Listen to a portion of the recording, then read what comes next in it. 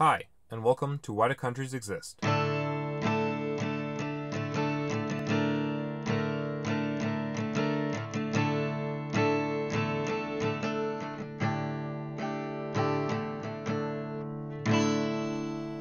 So much like the episode I did on Australia's political parties, I'm going to do another one on the political parties of Austria. I think talking about foreign countries' politics is very fascinating, and I'm also recording this the day before the presidential election in the US, and it'll probably be a day or two after when I'll post this. I just know a lot of people are just kind of sick of hearing US politics, so why not hear about somewhere else's politics? Although I think we all know who really is going to win the presidential election. I mean, come on. We all know Jeb Bush is going to win. But anyways, let's talk about Austrian politics. So in order for me to talk about a party in Austria, it has to have at least one member in either the National Council, the European Parliament, or one of the state parliaments.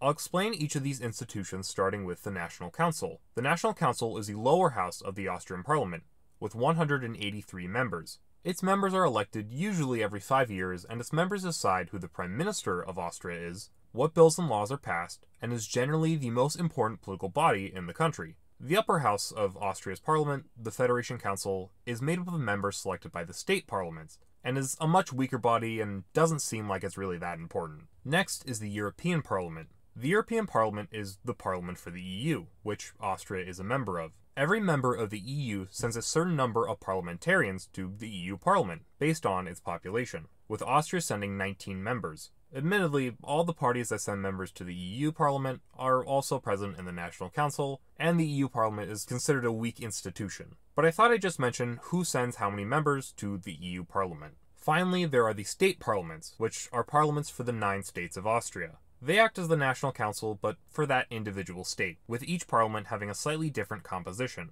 The 5 parties present in the National Council are also present across the 9 states, along with 3 other smaller parties that I'll briefly talk about at the end of the episode. So the first party I'll talk about is the Austrian People's Party, or by its German name, Österreichische Volkspartei, or the OVP. The OVP is the largest party currently in Austria, with 71 members of the National Council, making it both the largest party in the National Council, along with being the largest government party, with the Prime Minister and 11 other members of the cabinet being OVP aligned. It also sends 7 members to the EU Parliament, sitting with the European People's Party, and is a part of the ruling coalition in every Austrian state, with the exception of Burgenland and Vienna. The leader of the party is Sebastian Kurz, who is also the Prime Minister. The OVP is the main center-right party in the country, with the OVP representing Austrian conservatives and Christian Democrats.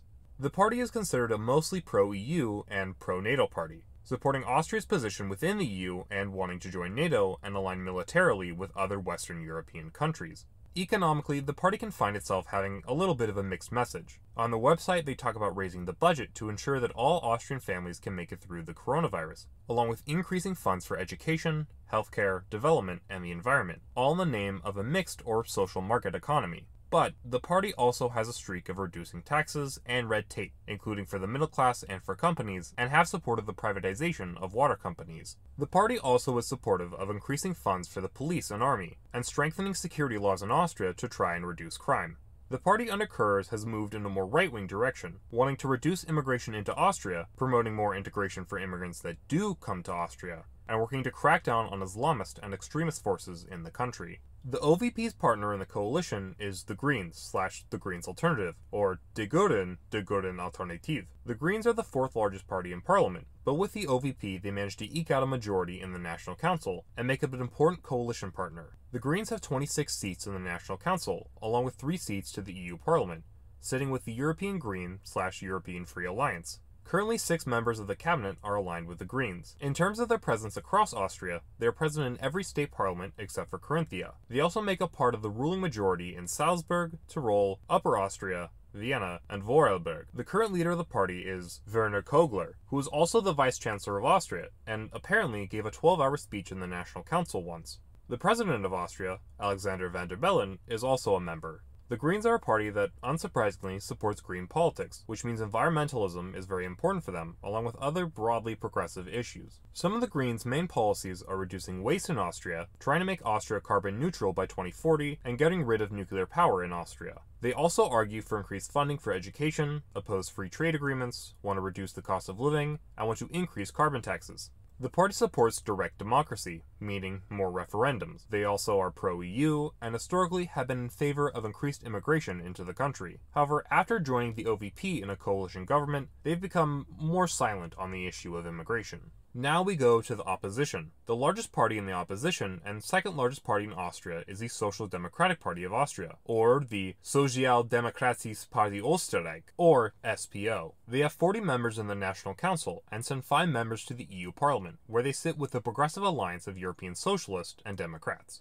The SPO is present in every state parliament, and is a part of the ruling majority in 6 of them: Burgenland, Carinthia, Lower Austria, Styria, Upper Austria, and Vienna. The party is led by Pamela Rendi-Wagner, who was formerly the Minister of Health and Women's Affairs in 2017, under an SPO and OVP coalition. The SPO is a social democratic party, making it the main center-left party in the country, although it does have some more socialist and hard left wings. The SPO supports increased pay and leisure time for workers, and increased funds for education, healthcare, and the environment. The party is another pro-EU party, supports same-sex marriage, and supports increased immigration into the country. Being a social democratic party, it is skeptical towards the free market, opposing excessive privatization, and is more supportive of social market ideas, progressive taxes, and the welfare state. The party opposes political radicalism and populism within Austria. The next largest bloc of the opposition is the Freedom Party of Austria, or the Freiheitliche Partei Österreich, or FPO. It has 30 members in the National Council and sends 3 members to the EU Parliament, where they sit with the Identity and Democracy Group. It is present in every state and makes up the ruling coalition in Lower Austria and Upper Austria. The leader of the party is Norbert Hofer, who was previously the Minister of Transport, Innovation, and Technology from 2017 to 2019, under an FPO and OVP government. The party formerly had come to represent German nationalist and quasi-libertarian ideas, but since the 80s it has shifted to appealing to more broad populist ideals. It can be described as right-wing populist, national conservative, and nationalistic. The FPO's new political course finds it being the only major anti-EU party in the country, with it calling for reduced sanctions on Russia and wants to reduce the EU's influence in Austria. The party's main focus in recent years has been imposing increased immigration, arguing that most immigrants, particularly those from Muslim countries, are unable to properly assimilate into Austrian society and harm social cohesion. They want Austria to retain a more traditionalist character, with German as the language everyone speaks, and everyone being either Christian or hold Christian values. It also supports South Tyrol breaking off from Italy and rejoining Austria, increase environmental regulations, wants to reduce taxes, and opposes joining NATO. The last party present in the National Council is NEOS/New Austria and Liberal Forum. It has 15 seats in the National Council, and sends just 1 member to the EU Parliament, who sits with the Alliance of Liberals and Democrats for Europe. Its presence in the states is limited, with it only holding seats in Lower Austria, Salzburg, Styria, Tyrol, Vienna, and Vorarlberg. Of those, it only makes up a part of the ruling majority in Salzburg. The party is led by Beate Meiner-Reisinger. The party represents liberals, centrists, and very often, young people who dislike the traditional political structures in the country. NEOS is a pro-EU party, but its love for the EU goes a step further, and actually supports what's known as EU federalism. This would be the transition of the EU from just being a collection of countries with a shared economy to a singular country with all the members of the EU becoming a part of a large European state. The party also finds itself imposing increased taxation, wanting to lower taxes across the board, and is fairly supportive of the free market. It finds most regulations to just slow business down and increase the cost of living, so it wants to reduce a lot of them, along with incentivizing businesses and startups and reducing social security. It also wants to bring in more skilled labor into the country, is supportive of same-sex marriage, wants to increase transparency, and believes in what it calls pragmatic models and methods to increase the GDP. So those are the main parties of Austria, but there are 3 more represented in state politics that I'll go over briefly. The first is Team Stronach, which has 3 members in the state parliament of Carinthia. Team Stronach is a political party based around the ideology of Frank Stronach, an Austro-Canadian businessman. Team Stronach managed in 2011 to gain 11 seats in parliament, but after the election, support for the party began to disappear, and in 2017 the party was dissolved. What remains now is just the regional branch of the party in Carinthia. The party has argued that the EU is an economically bad idea, and that the euro should be replaced by a new currency for Austria. It also has argued for a flat 25% tax in Austria, reduced social security, and ending the mandatory draft in Austria. Next is the Citizens Forum for Austria. The Citizens Forum is found in the state of Tyrol, with it holding 2 seats in the state parliament. The party seems to want to represent Tyrolean interests in Austria, and reduce the cost of living in the state. information on the party is fairly scarce, so let's just move on to the final party. Finally, we have the Communist Party of Austria, or the KPO, which has 2 seats in the state parliament of Styria. The KPO is probably one of the oldest parties in Austria, with it being formed in 1918 and contesting every election since World War II.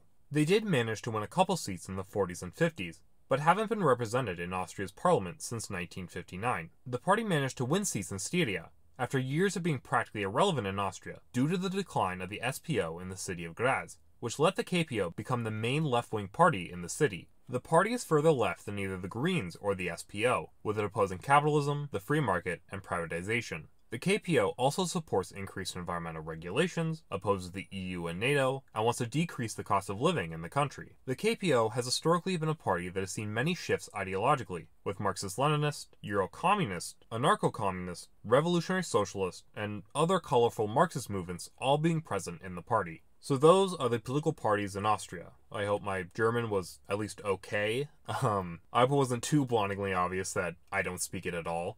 My next video is going to be the history of Azerbaijan. I imagine that'll be interesting to research, especially with the conflict going on right now. I'd initially thought about doing just a whole episode on the conflict that's going on right now, but I figured I can just talk about it in the Azerbaijan episode, since Azerbaijan is such an important player, as you probably obviously know. I imagine finding information on what is actually going on is going to be a nightmare, considering how much propaganda is being kind of talked about by both sides, but hopefully I can get fairly accurate and interesting information out on it. Anyways, I hope you enjoyed listening. My email is whydocountriesexist@gmail.com for if you want to send your thoughts, comments, suggestions, or hate mail. Thank you. I hope you have a fantastic rest of your day.